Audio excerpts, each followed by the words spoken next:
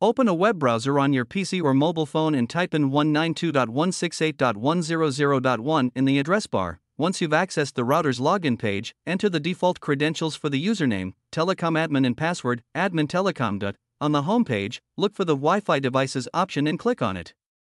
This will show you a list of all the devices that are currently connected to your Wi-Fi network.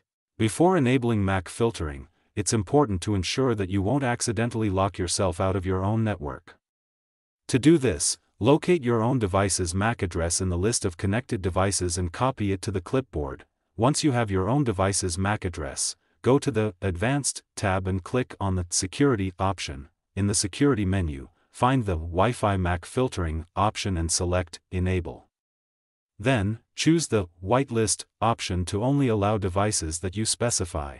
To add a device to the whitelist, click on the Add button and paste the MAC address of the device you want to allow access to your network. Repeat step 7 for each device that you want to add to the whitelist. Once you've added all the desired devices to the whitelist, click on the Save or Apply button to finalize the changes.